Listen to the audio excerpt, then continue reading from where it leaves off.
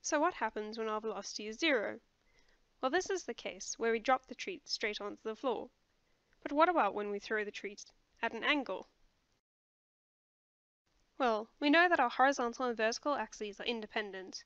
So in the vertical direction, it doesn't matter what is happening in the horizontal direction, because it won't affect our vertical motion. So am I saying that we already have the equations for our vertical motion? Exactly. So if we label our vertical direction our y-axis, and relabel our variables, then we have the equations of motion in the vertical direction. However, if we want to understand our object's motion, then we still need the equations for our horizontal direction.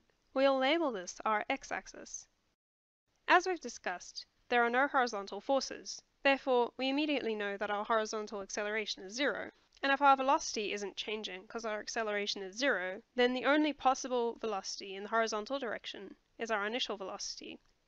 And this has no dependence on time. So our horizontal displacement is just equal to our initial velocity times time, plus any initial horizontal displacement.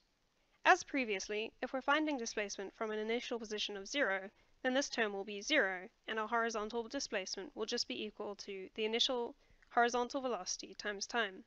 We now have all the equations that fully describe projectile motion.